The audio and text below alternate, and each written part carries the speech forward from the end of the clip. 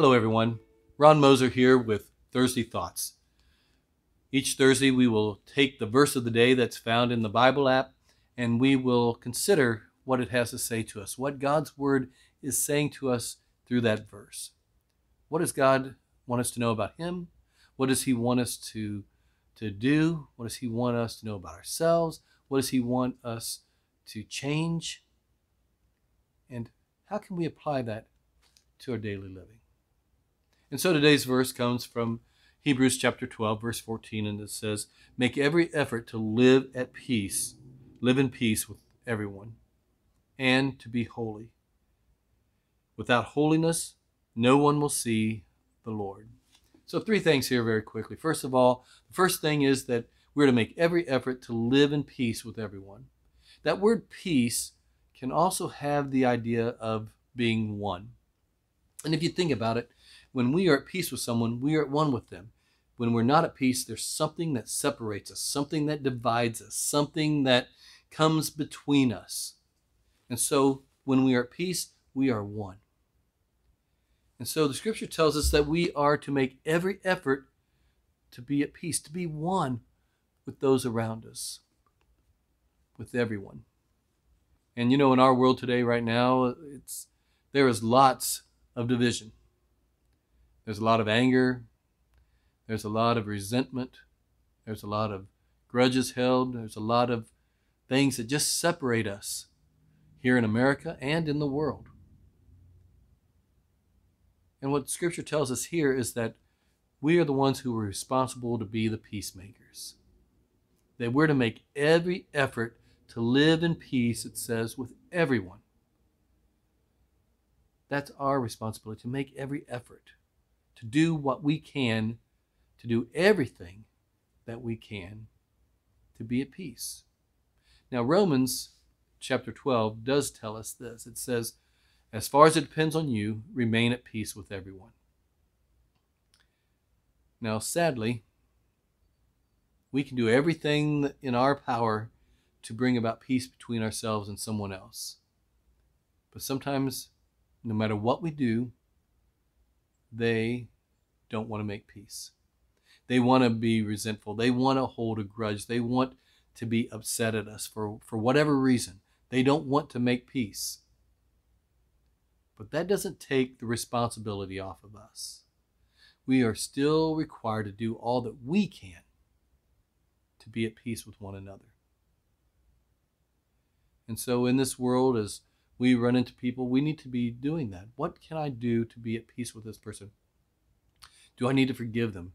Do I need to ask forgiveness? Do I need to rectify a wrong? Do I need to do something? And so what can we do to bring about peace? Now, does that mean we compromise God's word? No. Does it mean that we allow others to just walk completely over us? Not necessarily. I do think sometimes we have to humble ourselves and sometimes allow ourselves to be taken advantage of some. But we put that's put on them and God then. But we do everything we can to live in peace. And then it tells us to be holy. Now the word holy has the idea of being set apart. Set apart from sin and being set apart to God. In other words, we separate ourselves from the sin and we devote ourselves to the Lord. And so we get rid of all those things. The things that are ungodly, the things that we know are sinful, we put those away as best we can. We get rid of them. We toss them out in the trash. We get rid of them.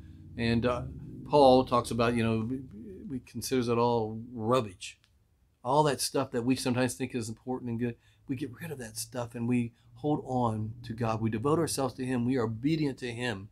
We allow Him to change our mind and our hearts so that we might live for Him.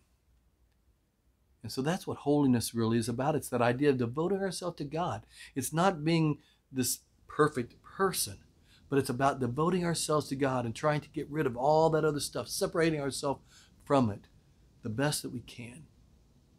And then we allow Christ to change us and motivate us, and the Holy Spirit to live in us and change our heart.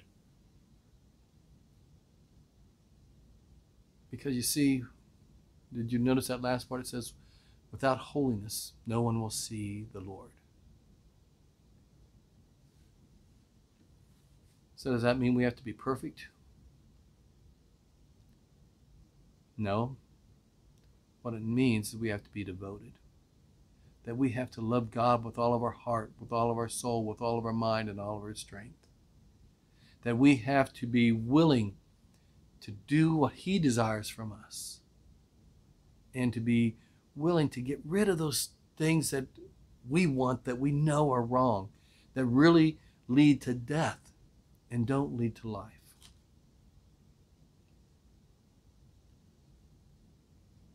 It's interesting, this phrase, this passage, this verse, I think has a lot in common with the two greatest commandments: to love the Lord your God with all your heart, with all your soul, all your mind, and all your strength, and to love your neighbor as yourself, or as Jesus put it, to love one another as He has loved us. You think about it. When we love others the way that Christ has loved us, then we are doing all that we can to be at peace with others. And we love God with all of our heart, with all our soul, then we'll be devoted to Him. And we will separate ourselves from this world, from the things in this world that are evil and wrong and hurtful, and instead be devoted to God, to follow Him. So I hope that we'll think about these things. That if there are people that we have offended, that there are people that we are not one with because of things that we have done, words that we have spoken, that we will do everything we can to get back into peace with that person. And if we are living our lives for ourselves, may we learn to devote ourselves to Him, to love Him with all of our heart, soul, mind, and strength. And then, and only then, will we see the Lord. Thanks for joining us today. Hope you'll come back and join us again next Thursday. This Sunday morning, if you're around and would like to, we'd invite you to our worship service at 10:45. But with all the things that are going on, maybe you would rather stay safe at home. And if so, we'll have a live service on at 10:45 as well. And so we encourage you to join us. This week we're starting a new series in our sermons, and it'll be our messages. It's entitled Beyond a Whale's Tale, and we'll be looking at the book of Jonah. And so some really interesting stuff in there, and a lot that we can learn from. So until we see you again, may God bless you and keep you.